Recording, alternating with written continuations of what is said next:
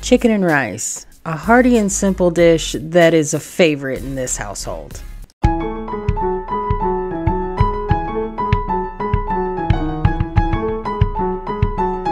Hello everyone and welcome back to my kitchen. Today we are going to be making a dish from my childhood, chicken and rice. It's a super simple recipe with only a few ingredients, and it's even better next day. The entire ingredients list is shown on the screen, and you can get the full recipe on the channel's website, homestylecookingwithjen.com. Let's get started. First, you want to preheat your oven to 350 degrees Fahrenheit or 176 degrees Celsius. Next, in a 2-quart casserole dish, you want to add your rice,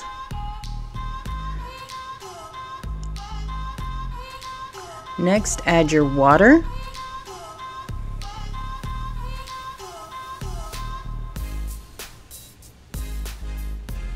then goes in the chicken breasts. Now this recipe can be doubled, tripled, probably even quadrupled with very little effort. Since there's only 2 in my household, we only need 2 chicken breasts. The next step is to cover the chicken with the soup. This not only adds flavor, but be sure to spread the soup all over the meat. It acts as a barrier in the oven to keep it from drying out. And while I am playing in the soup, if you're enjoying this video, hit the like button. And if you enjoy recipe videos and the occasional grocery haul, go ahead and hit that subscribe button. And don't forget the notification bell. And if you want to see a particular recipe or if you have any questions, leave those in the comments below.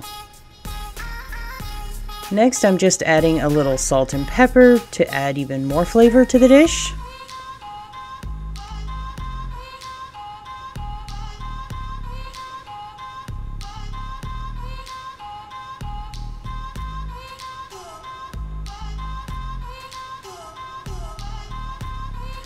And now it's time to make Pauline proud. Add tabs of butter. You will use the entire half stick of butter, but kind of spot it around the casserole dish to make sure you get good coverage.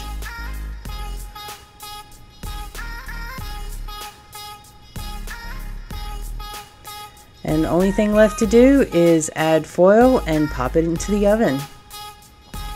Now the key to the foil is you want to leave the sides open to vent. I know it sounds weird, but it works. Just very loosely make sure it has enough room to breathe. Then you want to bake it for 45 to 60 minutes,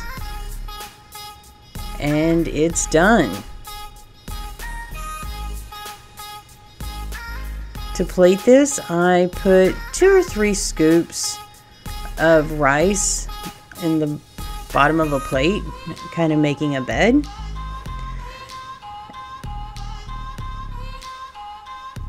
Then I sliced the chicken and put it on the plate, and yes, I made a mess, so I need to clean it up to make it look all pretty.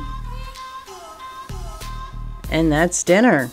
I hope everyone stays happy, healthy, and always well fed.